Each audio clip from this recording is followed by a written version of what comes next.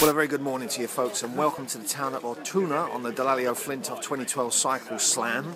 Here we are at another start. It is day 3 of stage 2 and as you can see all the guys are getting prepared to start in around about 10 minutes time. Tough day yesterday, got that out of the way.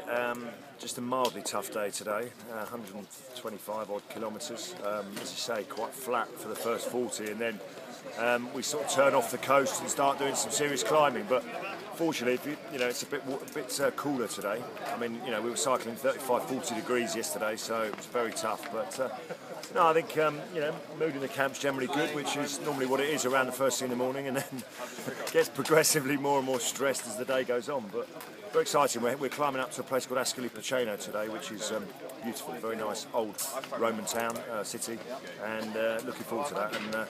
And then sort of gather ourselves for what is probably the hardest day of the trip tomorrow.